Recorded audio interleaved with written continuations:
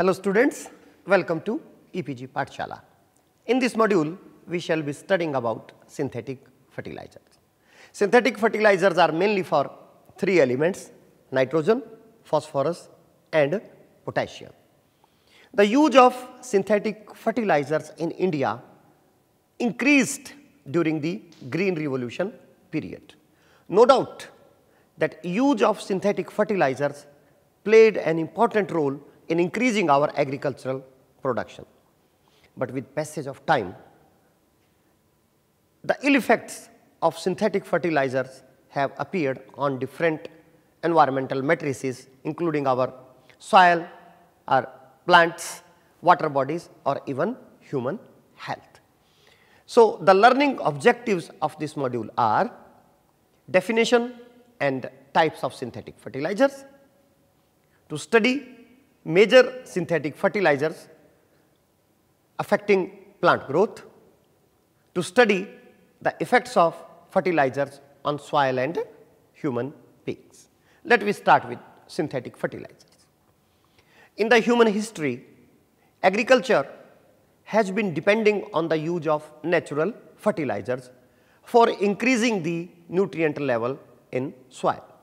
When natural fertilizers are added in the soil, they slowly release the nutrients, and these nutrients go to the soil and then taken up by the plants. Means some longer period is taken to get the nutrient be released from the natural fertilizers and reaching up to the plant. As we approached the 20th century, synthetic fertilizer paved an entrance resulting in agricultural revolution of increasing crop yield. The three major components constituting modern synthetic fertilizers are nitrogen, phosphorus and potassium. There is a significant improvement in quantity of the available food, but at what cost is still questionable. Means due to the use of these fertilizers, no doubt the quantity of the available food has increased, but a question mark has been put on the quality. Fertilizer is added to soil in substantial form to improve the crop growth and yield. Synthetic fertilizers were firstly used by some ancient farmers, and this technology developed with time as the need for more yield increased due to increase in population. Fertilizer is defined as an organic or inorganic material, either of natural or synthetic origin, added to soil to supply one or more essential nutrients for plant growth. A synthetic or chemical fertilizer may also be defined as an inorganic material of wholly or partially synthetic origin added to the soil to enhance plant growth. These provide supplementary nutrients to crops for enhancing plant growth and its yield. Naturally occurring nutrients are not present in usable forms for plants and have to be additionally supplied through these synthetic fertilizers. This figure shows that when organic fertilizers are added in the field, they pass through a number of stages and then they are available to the plant as plant nutrients, whereas in case of synthetic fertilizer, the elements are present in such a form that is directly available to the plants. Or in other words, we can say that organic fertilizer may take longer period to get its effects on the plants, whereas the effects of synthetic fertilizers are immediately visible on the plants. The modern synthetic fertilizers mainly consist of nitrogen, phosphorus and potassium blended compounds with addition of some secondary nutrients. Recently, the use of synthetic fertilizers has increased significantly, resulting in improved quantity and quality of the crops available today.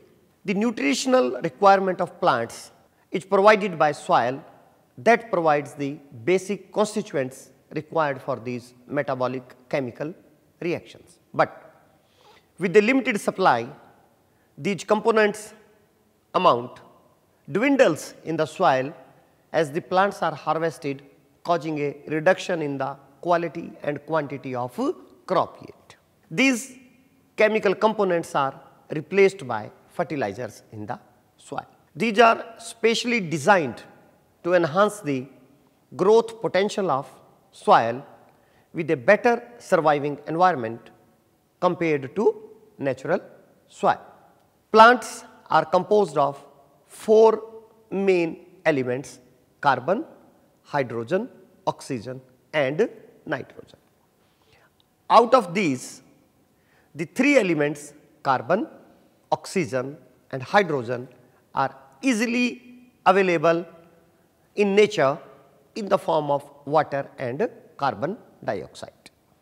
The only available form of nitrogen is through some bacteria present in nodules of leguminous plants. They can fix atmospheric nitrogen, that is N2, and convert it to ammonia. The 4th element nitrogen makes up a major part but is not present in available forms in atmosphere. Being the most important nutrient, as it forms proteins, amino acids, DNA and other components like chlorophyll, it must be available in fixed form to the plants. Let me have a look on the elements that are essential for the growth and development of plants. There are 20 elements which are essential for the growth and development of plants. The first 3 are carbon, hydrogen and oxygen. As we have discussed just now, these are available in nature and can be obtained from the nature by the plants. Then there are 3 main other macronutrients. These are nitrogen, phosphorus and potassium. Then there are 3 secondary micronutrients. These are calcium, magnesium and sulfur. Then there are a number of micronutrients which are required for the growth of plant. These include copper, iron, manganese, molybdenum, zinc and nickel, and sometimes boron, silicon, cobalt, vanadium. These are present in plant tissue in lesser amounts in ppm level and are needed by enzymes that control plant metabolism and enable catalysts to work on the active sites. Fertilizers have been classified traditionally into 2 classes. First class is straight fertilizer. Straight, this is a traditional term used for fertilizers that are used for one major nutrient being either of the 3 nutrients NP or K, as opposed to multi-nutrient fertilizers. When secondary nutrients are considered, these include products consisting of elemental sulfur, calcium oxide, magnesium sulfate, etc. In micronutrients, borax, sulfate salts, zinc and iron chelates of micronutrients are considered straight fertilizer. This is not a very accurate term to be used for them because many straight fertilizers also contain other essential plant nutrients such as sulfur in ammonium sulfate. These can also be termed single nutrient and focus mainly on the most important nutrient. To be specific, this term is used for products such as elemental sulfur, urea and ammonium nitrate. Second category is complex or compound fertilizers. These fertilizers generally contain at least 2 out of the 3 major nutrients. 2 nutrients may be nitrogen and phosphorus or 3 nutrients NPK fertilizers. They are generally solid granules and are formed by a chemical reaction between the raw materials with the desired nutrients. These are also called multi-nutrient fertilizers, but they do not incorporate fertilizer mixture and bulk blends, as no chemical reaction is involved in them. From the ongoing discussion, this is clear that synthetic fertilizers are mainly for three elements: nitrogen, phosphorus and potassium. These are available in single element form as well as in multi element form. Let me discuss these one by one. Let me first come to the nitrogen fertilizers. The current environmental and economic issues have increased the need to know about the role of nitrogen and its fate in the crop production systems. Nitrogen is the most deficit nutrient in crops, resulting in substantial economic returns for farmers. Here I would like to mention that most of the Indian soils are deficit in nitrogen, average in phosphorus and rich in potassium. However, when the amount of nitrogen inputs in soil system exceeds the crop needs, there is a possibility that excessive amounts of nitrate may enter either ground or surface water. Managing nitrogen inputs to achieve a balance between profitable crop production and environmentally tolerable levels of nitrate in water supplies should be every farmer's goal. The behavior of nitrogen in the soil system is complex. So, an understanding of these basic processes is essential for a more efficient nitrogen management program. The amount of nitrogen present in the soil depends on prevailing climatic conditions, physical and chemical properties of the particular soil. Nitrogen is fixed naturally by leguminous bacteria or by lightning and exists abundantly in our atmosphere as compared to its naturally available forms in soil.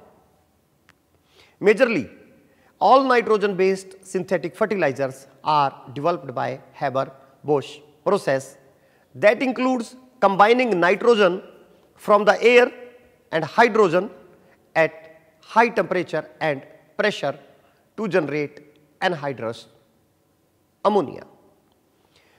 This fertilizer is widely used, but now its widespread adoption has resulted in unintended prominence to environment, affecting the sustainability and quality of our food system. This table shows different types of nitrogen fertilizers. The first one in the table is anhydrous ammonia. It contains 82% nitrogen. This is compressed gas having high affinity for water and having pungent odor and corrosive in nature. When we are using anhydrous ammonia as fertilizer, this should be placed at 4 to 6 in depth. This is hazardous and high pressure equipments are required. Generally, anhydrous ammonia is not used in India as fertilizer. The second nitrogen fertilizer is urea. Urea is most widely used nitrogenous fertilizer. Urea contains 46% of nitrogen. This is granular solid. This is applied after seeding.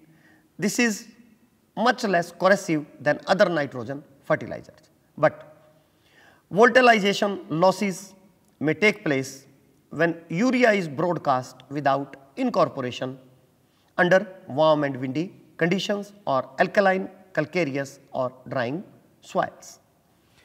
Then another form of nitrogenous fertilizers is polymer coated urea. Polymer coated urea contains 44% nitrogen. This is also granular solid. A polymer coating covers the urea granules.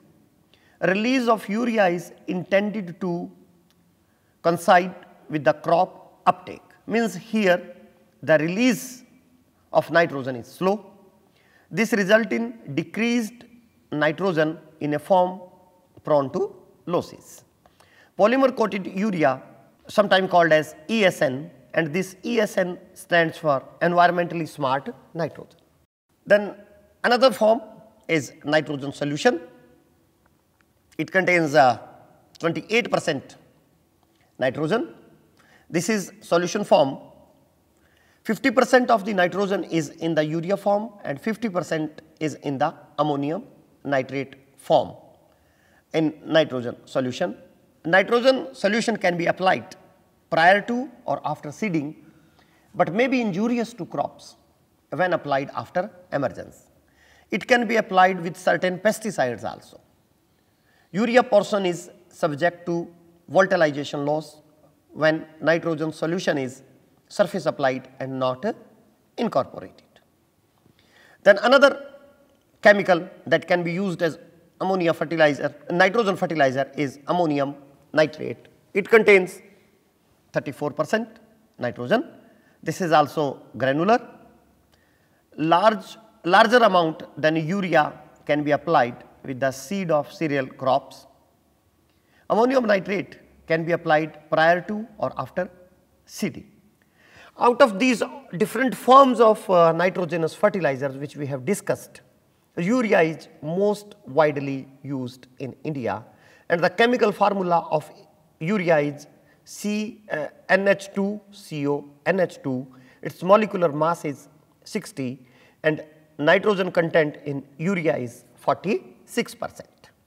The granules of urea are white in color and uniform in size. This figure shows the granules of urea. As we discussed, urea can be produced by Haber-Bosch process. Basically, this is having two steps. In the first step, we produce ammonia, and in the second step, ammonia is allowed to react with carbon dioxide to produce urea. Let me have a look on this flow chart that shows that how the ammonia is produced. For the production of ammonia, nitrogen is taken from the atmosphere and hydrogen is generally taken either from the methane gas or from the petroleum products. These two gases are allowed to compress and allowed to react in the main reactor, and ammonia gas is produced. This ammonia gas is reacted with carbon dioxide to produce urea. So, students, we have studied about different types of nitrogen fertilizers, and we also studied about the Haber process by which urea is produced, and we also concluded that urea is most widely used nitrogenous fertilizers. Second in the list of synthetic fertilizers is phosphorus fertilizer. Phosphatic fertilizers majorly consist of phosphorus in the form of calcium phosphate, potassium phosphate or ammonium phosphate. The phosphate part of fertilizers being available to plants may be fully or partially water soluble or citrate soluble.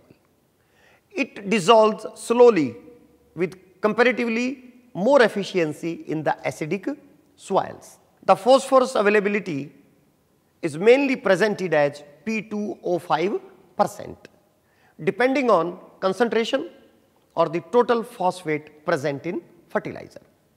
Although the requirement of phosphorus to plants is low than other major nutrients, but it influences the energy transfer and their early developmental growth stages. Phosphorus plays an essential role in stimulating young root development, early fruiting, and controls several biochemical processes of the plant like photosynthesis, respiration, cell division, growth and development.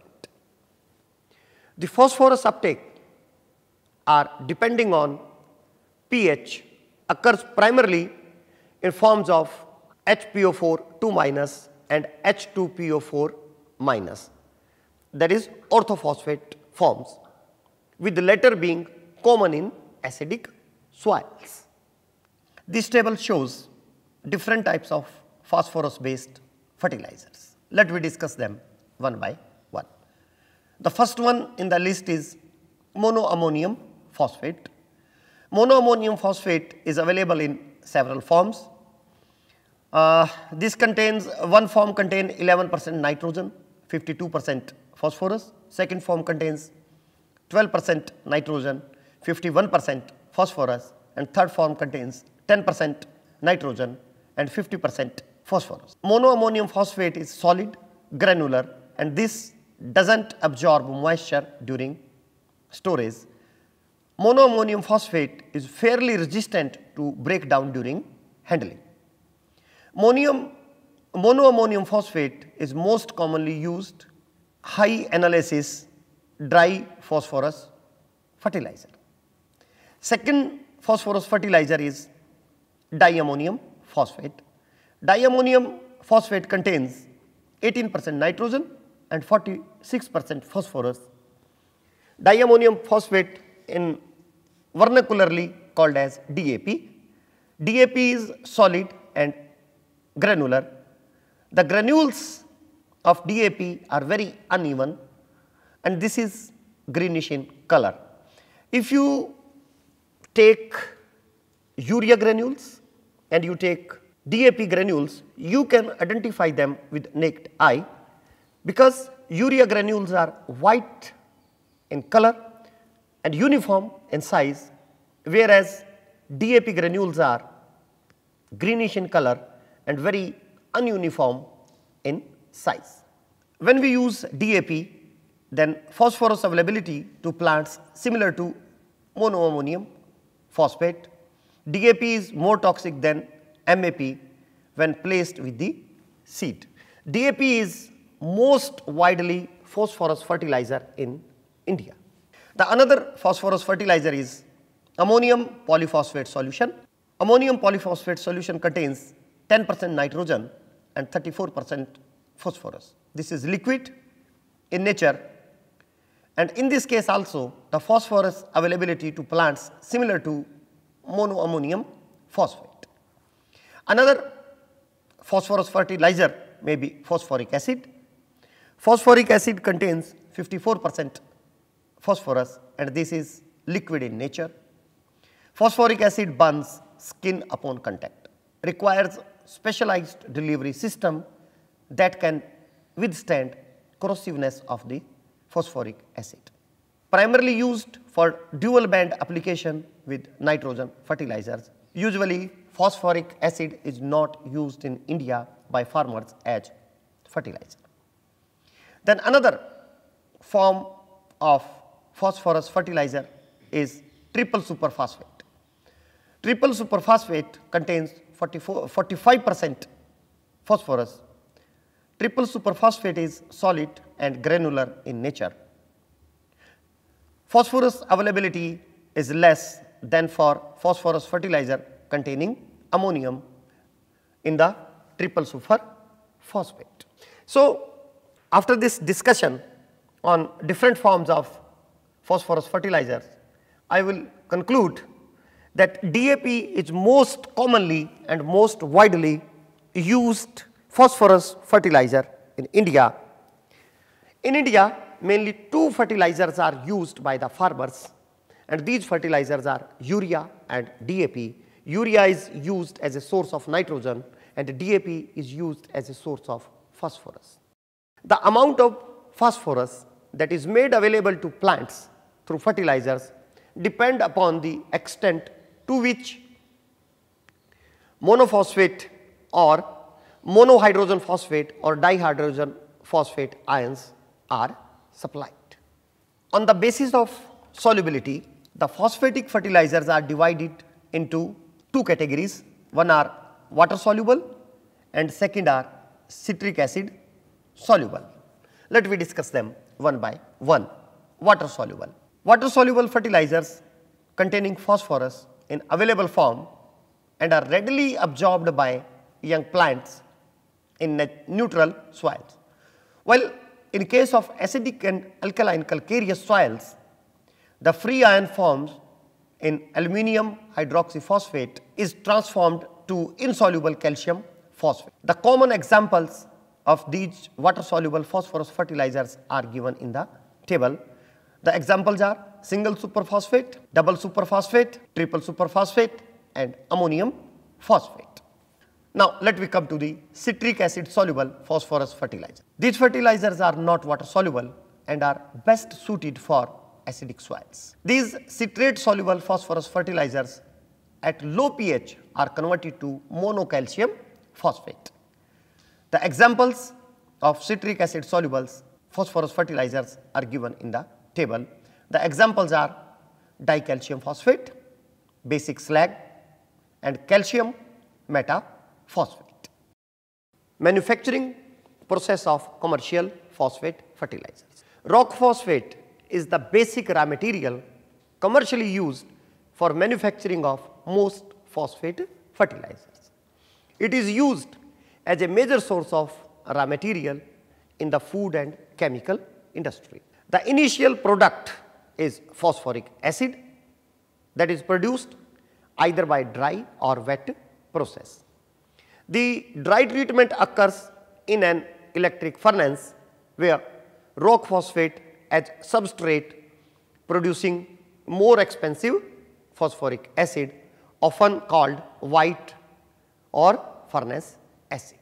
Now, let me come to the third synthetic fertilizer, that is potassium fertilizer.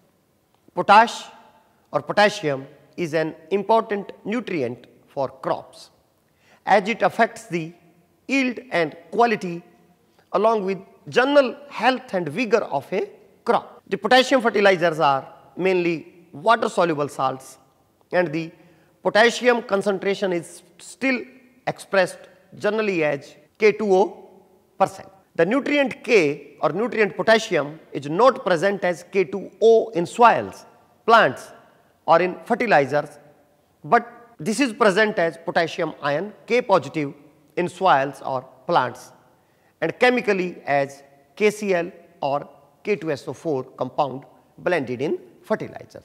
But for the purpose of expression or calculation, this is generally used as K2O%. It also affects indirectly the nitrogen usage efficiency of plants, and so the plants can less effectively handle stress caused by frost, wind, waterlogging and heat.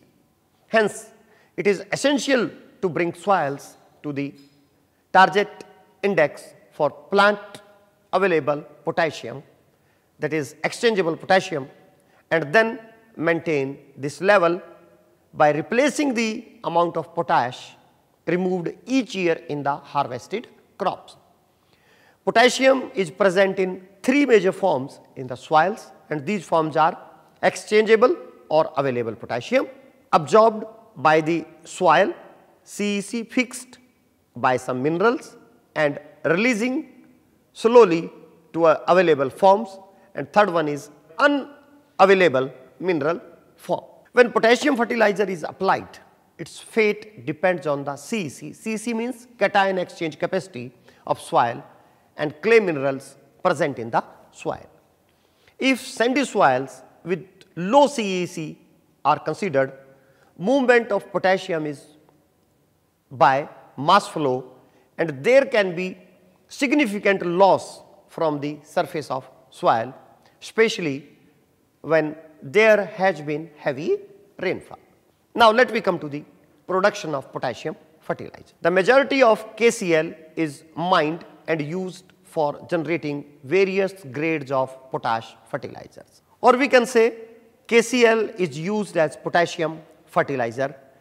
KCl is also called as muriate of potash. The various grades of potash fertilizers are designed considering particle size, whether granular, whether in soluble form, whether in standard form, whether in fine form. The granulated KCl is applied with other nitrogen and phosphorus based fertilizers in mixture form, generally to provide the nutrients. Now, let me discuss production of potassium fertilizer. The majority of KCl, that is potassium chloride, is mined and used for generating various grades of potash fertilizers, mainly designed considering particle size, whether granular, soluble, standard or fine. Potassium chloride is the commonly used potassium fertilizer, and this is also called as muriate of potash. The granulated KCl is applied with other nitrogen and phosphorus based fertilizers in mixture form, generally to provide the nutrients required by the crops in a single application. Another potassium fertilizer in the form of potassium sulphate is frequently used. It is mainly used for crops that require additional chloride that are not provided by common KCl fertilizers. Potassium sulphate can be either extracted from the mineral langbeinite or synthesized by reaction between potassium chloride and sulfuric acid at high temperature. If magnesium salts are added to potassium sulphate, it produces potassium magnesium granular compound fertilizer. This table shows different types of potassium based fertilizers. The common potassium based fertilizer is potassium chloride. It contains about 60 to 62% of K2O. The another one is potassium sulphate. It contains about 50% of K2O. And third one is potassium magnesium sulphate, a compound mixture. It contains about 20% of K2O.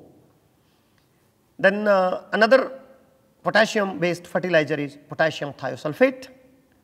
Potassium thiosulphate contains sulfur also, and it contains about 17% of K2O. And then another is potassium nitrate. Potassium nitrate contains potassium as well as nitrate nitrogen, and it contains 44% of K2O. Among these all, potassium chloride or muriate of potash is widely used as potash fertilizer. Now, let me come to the effects of synthetic fertilizers. These synthetic fertilizers have their positive effects as well as their negative effects. First, let me discuss positive effects. The synthetic fertilizers provide good amount of required nutrients to the soil by acting on soil immediately. But the organic fertilizers need to break down before they could be absorbed by soil. This property of fertilizers is highly efficient in providing nutrients to malnourished plants, although they are easy to handle, store and use with immediate effects. Now, let me come to the negative impacts of synthetic fertilizer. The synthetic fertilizer possesses prolonged negative effects. The beneficial microorganisms that transform dead organic matter remains into organic residue are killed in the soil. These damage the natural characteristics of soil, causing over fertilization of soil with minerals like iron, zinc, carotene, vitamin C, copper and protein. Nitrogen and phosphorus based synthetic fertilizers cause groundwater contamination by leaching. You all know that in recent years the presence of nitrate has been detected in the state of Punjab and Haryana, where fertilizers are used in excessive amount. Similarly, the eutrophication of water bodies is very common nowadays due to the runoff of phosphorus based fertilizers from the agricultural fields. These phosphorus fertilizers may enter the lakes, streams, rivers and other water bodies and may disrupt the overall aquatic ecosystem. These fertilizers increase the nitrate levels of soil that causes production of toxic nitrites when consumed by plants. These, when consumed by living organisms, react with the blood hemoglobin and cause methemoglobinemia, also called as blue baby syndrome, causing suffocation and damaging the body systems that may lead even to death in extreme conditions. Now, a question arises that how to minimize the negative effects of synthetic fertilizers. The synthetic fertilizers should be diluted and mixed well into the soil, as improper dilution can burn and damage the plants. The proper mixing will prevent runoff during heavy rain. The produced yield of vegetables and fruit, etc., from synthetically treated soil should be washed properly before eating or consuming. The leftover or unused fertilizer should be safely stored away from water, pets and children. At last, we should consider usage of organic fertilizers that are safe in comparison to synthetic fertilizer and causes no pollution. And different agricultural universities have given the packages of practices for different crops. So, you all are suggested to follow the guidelines with respect to the usage of fertilizers in different crops. Similarly, nowadays the concept of integrated nutrient management is in use. We know that synthetic fertilizers are going to exist here for many years or many decades. At present, it is not possible to completely replace the synthetic fertilizers by organic manures. But at least organic manure can be added to some extent in the overall scheme of the use of nutrient, and this use of different fertilizers, synthetic as well as organic manures in our agricultural fields is called as integrated nutrient management. And by using this integrated nutrient management, the negative impacts of synthetic fertilizers can be reduced to a certain extent. So, dear students, to summarize this module, in this module we have studied about various synthetic fertilizers. We mainly concentrated on the nitrogen, phosphorus and potassium. We studied about their synthesis, we studied about the importance, we studied about their positive impacts, and we studied about their negative impacts. And in the end, we also discussed that how the impacts of synthetic fertilizers can be minimized. I hope you enjoyed this module. Thank you.